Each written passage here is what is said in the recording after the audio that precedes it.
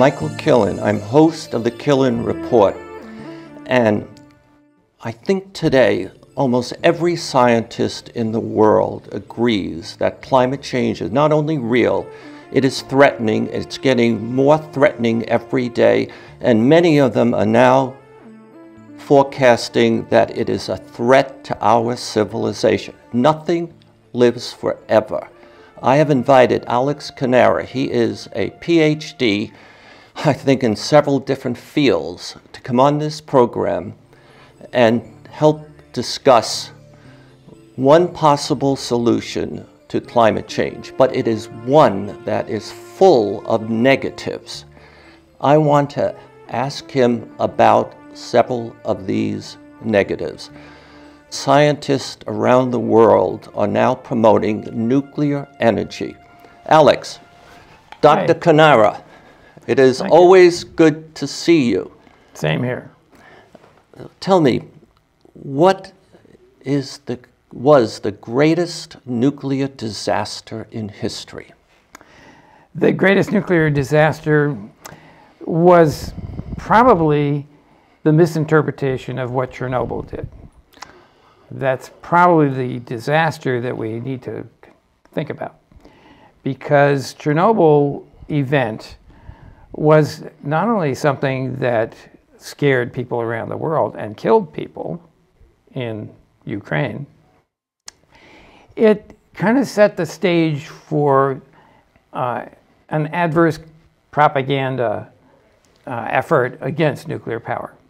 And the reason I say that is simply because Chernobyl was a factory for making plutonium for Russian weapons. Yes. It was not a nuclear power plant as its primary purpose. And it was illegal everywhere in the world where regulated nuclear power exists.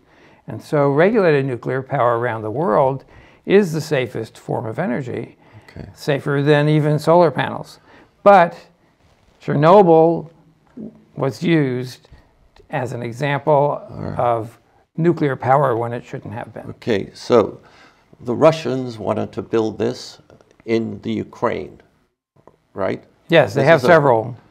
They still operate several of that particular type of reactor. Okay, and we know Russian technology is not necessarily anywhere near what we produce, or the Europeans. I mean, we are concerned with regulations, requirements, safety, etc. Back then, and maybe still today, are the Russians that way? No, I think the Russian, okay, so because of the government determines what happens in most countries, even with technology. And so the Russian technology for nuclear was always quite good.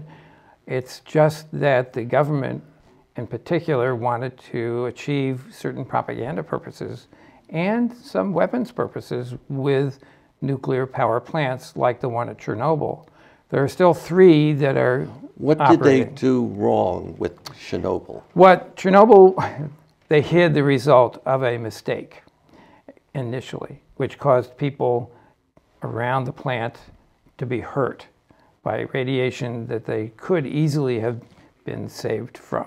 And what was that mistake? And that mistake was that the plant was designed in such a way that if you operated it at very low power, where the reactor is not generating as much steam, and you're almost shutting down the turbine drive to the generators, that it was effectively unstable. And so one experiment that they were running at the time of the accident was simply to see how low they could go. Would the turbines keep spinning the generator even if the plant was not making any real steam? And how long could they operate their equipment and so forth with the turbine spinning at such a unforced rate? And so it was an interesting experiment, but it was done in a way that was, frankly, dangerous. And they knew that it would be dangerous because a physicist had explained why they should not have used the structure of the control rods in the plant, which slows down the reaction, the way they were operating it. And someone without much training in the staff at the time hit the button that says turn off the reactor, and unfortunately that created the explosion because the control rod design was dangerous. Okay, so we learned from Chernobyl. Everybody learned from Chernobyl, yes, and the physicist who warned repeatedly that the design of the control rod system was faulty committed suicide afterward because he felt he had not worked hard enough with the administration from the Russian side to correct the physical design of the reactor. Okay, so a lot of people got hurt, and Chernobyl now is a thriving community, am I correct? It's a tourist site, that's for sure. Okay, but we've learned a lot. What was the most important nuclear energy accident in the United States? Probably one of the first ones was at Fermi in Detroit. Fermi was one of the first fast neutron reactors which used plutonium for fuel. Had a very small core, physically small because the energy density of nuclear power is very high, so you don't need very much material to make a lot of power.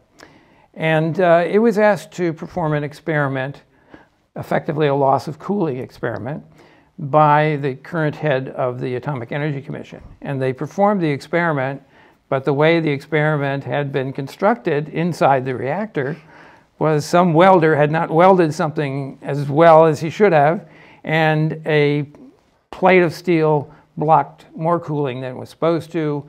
The reactor got overheated, and a part of the core, which is not very big, melted and fell to the bottom of the reactor. The unfortunate thing was it could have been repaired and the reactor rerun, but the Atomic Energy Commission head at the time was a former Navy reactor fellow who loved water-cooled reactors and not so much sodium-cooled reactors, and he refused to allow the repairs to be made to Fermi. So that was a disaster that hurt no one, but hurt clean energy. The energy, clean energy. Right. So we've learned something from Chernobyl. We've learned something from Fermi, and it's near Detroit. Is it still operating, or has it? It could have been, but it has not been. No. Yeah. And let's go to 3 Mile Island now. Yeah. This is one, besides Chernobyl, I heard about. 3 Mile Island seems to be seared in a lot of our consciousness of other people in the United States. It's in my mind like 100,000 people were fried or killed. How many were really killed at this place? Actually, you would know that. Actually, no one. No one. This is the reactor down here, and these are the cooling towers for it, which obviously are not operating now and have not been ever since the event. The interesting thing about 3 Mile Island is that it had saved thousands of lives afterward. And the reason it did was because the investigation of the accident showed that the control room and the training of the operators in the control room had missed certain funny little design issue. And so the reactor was allowed to overheat. It didn't completely melt down, but was allowed to overheat by accident effectively, and by the design of the control room and the training that the staff got. So what happened was, after 3 Mile Island, a group called World Association of Nuclear Operators and International Nuclear Power Operators formed, and utilities that used to be separate from each other and not talking to each other started sharing training and safety planning and so forth with each other, which would be commonsensical anyway. And so after 3 Mile Island, the output from nuclear plants in the United States went up from about 65% of the time availability, being online, to 90%, which is what it is today. So you think of all the coal emissions that were eliminated, not by building any new reactors, but simply by running them 90% of the time instead of 65% of the time in the northeastern United States. So lives were saved in the thousands because of 3 Mile Island, and no one was hurt. Why do people still think of 3 Mile Island? You're the first person I have ever heard in the context of discussing it, talking about how lives were saved because we don't have to, we didn't burn so much coal. Why is this seared in our minds? I really don't know. I was with my parents on vacation from Stanford Graduate School and a month before, and we watched the China Syndrome on the local movie theater. Yeah. And then 3 Mile Island happened, and everybody seemed to, oh my God, it's just like the movie, you know, just it's like really terrible. And Jane Fonda, right? And Jane Fonda and her dad. Yeah. So it would be humorous, except that what it has done is what we're kind of accustomed to today. Social media has deprived us of facts in many respects. So we didn't get the facts about 3 Mile Island. And one of the most absurd things that happened at the time was that an AP reporter wrote up an article, people read it, and the way the AP reporter explained the hydrogen bubble in the containment, which is what the containment's supposed to do, supposed to contain everything that could come out of the reactor, he wrote in words that suggested to people who weren't experts that there was a hydrogen bomb in the plant. Really? And people started getting in their cars and racing out of town. Now, luckily, no one was killed because of that.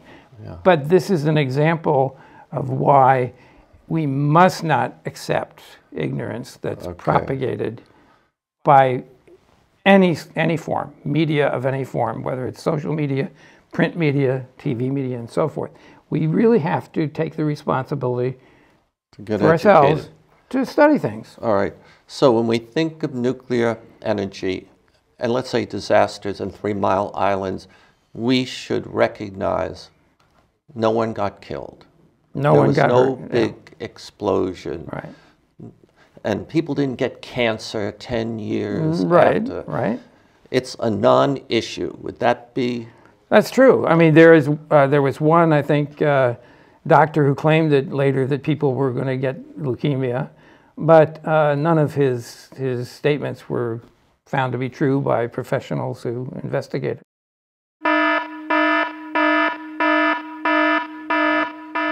Fukushima.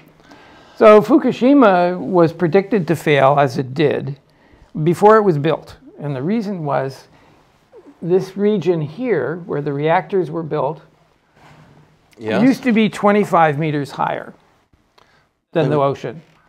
Really? And they changed that? They brought it down? In order to, TEPCO, in order to save money, and the government's regulator at the time, which was destroyed, I mean, the regulator was dismissed after the accident. They allowed Fukushima to have 25 meters of natural elevation removed before the construction began. So as a result, the plant was at sea level, essentially. Isn't that crazy? I'm crazy. I wouldn't build my house at sea level. Not anymore. Not anymore. And they built it. When did they build this? Well, this is an very old plant, and the reactors that were damaged were scheduled for removal and rebuild anyway. They're old General Electric boiling water reactors, which are fine. But the point is that the cooling system, which you need if the reactors are shut down, was made vulnerable by being built at sea level. So when the tsunami came in, it flooded the generators. That's the end of the plant. Flooded the generators? The emergency water pumping generator system. And they were also at sea level, right? Yeah. What if they were below sea level? What if they were as high as the auxiliary pumps at, for example, at Diablo Canyon? Yeah, well, those are 80 feet up. Yeah, that's fine. Yeah. But this reactor number 6 here, these were the ones that failed. This one was higher and was fine. It wasn't operating at the time, but there was no problem with its emergency cooling or anything of that sort. Okay, so when the tsunami hit, and so now this is a problem with construction. okay? Building it at sea level, you and know? not making the seawall as high as they were told to make it high. So, see, the interesting thing about Japan, having worked for a Japanese company myself, is that the government and industry typically work together at the highest management levels.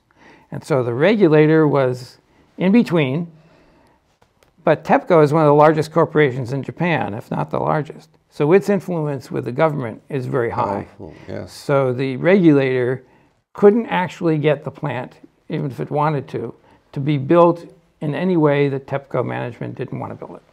Okay, so today we don't build nuclear energy plants or probably any kind of important plant at sea level rise. Would Well, that be? no, you would not. I mean, if you're worried about sea rise, you certainly don't build anything, even a McDonald's. Yeah.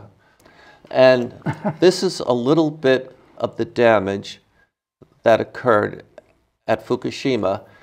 And you're saying here, absolutely none of this was caused by the nuclear power plant. This Right. was caused by a tsunami, Actually, what it's caused by, an earthquake. apart from the ships being thrown inland by the tsunami, the deaths at the event of the Tohoku earthquake and tsunami were caused by the Japanese government. That may sound like an inflammatory statement, but the region, all around the region, are monuments with Japanese carvings on them that say, "Do not build from here to the sea," because tsunamis occur in the region every 150 years or so. So their ancestors warned people not to build their homes or businesses from the tsunami memorial stone, as they're called, to the sea. And yet, look what you've got. The government had no land use policy that would protect the people. They killed about 16,000 people simply because of the land use policy in the Sendai region. 1,600. 16,000. 16,000 people. And when we think of Fukushima, that 16,000 is sort of mixed in now with the nuclear power plant disaster. But the plant didn't do it. No, the plant killed no one. The government, an earthquake and a tsunami. Right. And the all government, that right, and the Japanese government had an evacuation policy after the nuclear plant explosion that actually forced people to leave that didn't need to leave. And that killed another about 1,000 people because they were elderly and so forth who were taken from hospitals and had to have life support and so forth. A lot of people died simply because of an evacuation that wasn't necessary. So here's some more disaster. And again, this is really good. Yeah. It's terrible. It's really terrible. Again, this had nothing to do with the nuclear power plant. No. Am I correct? Yeah, I mean, these structures should never have been put there. Yeah, and with those structures there, if the plant was not there, we'd still have this disaster. Of course, yeah. In fact, the plant up the coast, 50 miles up the coast, was shaken more than any other nuclear plant in world history, and was safe and housed hundreds of refugees from this tsunami. But you've cleaned up a lot of issues. But then people come to me and they ask me about nuclear energy to try to slow climate change. But they say to me, waste, nuclear waste is such a horrible problem. And one person recently said to me, Michael, once they make that waste, it's going to be with us for 1,000,000 years. And I just now want to ask a point. Give me your estimate, please, if we run nuclear energy plants. I think we've been running them for 60 years. Yeah. Let's say for 100 years, and we scooped up all that nuclear waste. Yeah. And we have to bury it in the ground, okay? And supposedly 1,000,000 years, let's say. How much volume of the Earth, this planet, are we going to take up to store something for 1,000,000 years? How much? Are we talking about the state of California? Are we talking about Rhode Island? What are we talking about in terms of volume? Right. It's a football field. A football field. So if you did nothing but take all the casks of stored waste nuclear plants today, because the federal government hasn't taken it, so it's all stored at our nuclear plants. If you took all that waste, you could pile it on a football field. If you did nothing to it, just took it from the canisters it's in. Worldwide? No, USA. Oh, USA, okay. For all the history, 60 years of nuclear power, it would be fit on a football field. How high off the ground? It would be 3 meters high. That is 60 the years of running what was the largest economy in the world, 20% of its electricity. We dig a big hole in a place that is geologically stable. Right. And cover it up with some stuff.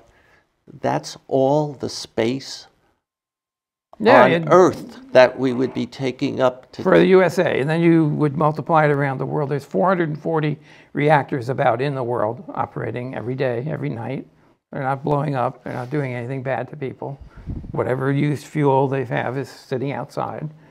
What we're dealing with nuclear power is, as you say, high density. Energy density is very high. Einstein said E equals mc squared. He told Roosevelt what he needed to know to be able to end World War II with 16 or 30 pounds of uranium and plutonium. It's amazing. So it's mass times the speed of light squared. And the speed of light is a big number when squared. It's very big times mass. Bigger than big, We got a lot of energy from a small amount of mass.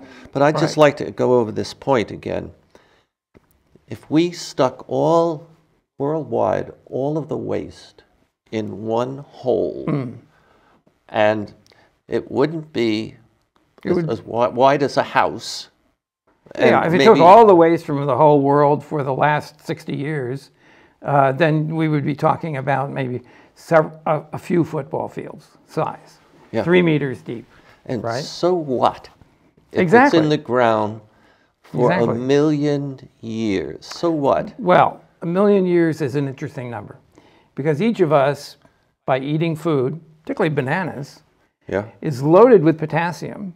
Our cells cannot live without potassium. So we have a lot of potassium throughout our body. Our kidneys regulate it. And the radiation from that potassium in our bodies is about 4,400 beta and gamma emissions per second for life. So we're all radioactive because of what we eat. We breathe carbon-14 from cosmic rays in the atmosphere. So we're all radioactive. And the half-life of potassium, 40, which is in our bodies, is 1.2 billion years. So we will always be radioactive, as will all animal life that eats things that have potassium in it. Wonderful. I have one more question. Maybe two, if I can do it quickly. Another negative about building nuclear power plants is that they are expensive up front, and maybe governments have to fund them. We're talking $10 billion, $15 billion? Well, the Chinese are doing a new full-size nuclear reactor every 5 years or less for $3 billion. The output of one of those reactors is about a billion watts, which is 1 million homes operated by one power source that fits on a maybe 50 by 100 foot lot. So the whole idea of energy density and nuclear is what gives you the cheapness of the nuclear power, because no one charges combustion plants for their CO2 yet. We don't do that. We don't have a C-tax. There's no emission from the nuclear plant. So shouldn't we give them a credit then? Or should we charge the combustion plant? Should we charge the renewable industry for the gas it has to burn? One more quick question, and we only have a few seconds left. Have more people been killed in the last year by airplane crashes than all the so-called nuclear disasters from day one, 60 years? And we have 2 seconds. It looks like it, yes. It looks like unfortunately, the FAA is not a good regulator here. Okay. Ladies and gentlemen, my guest has been Dr. Alex Cannara. He's from down in Silicon Valley. He has studied nuclear energy for much of his life, as well as renewables and ocean acidifications. I am Michael Killen. Thank you.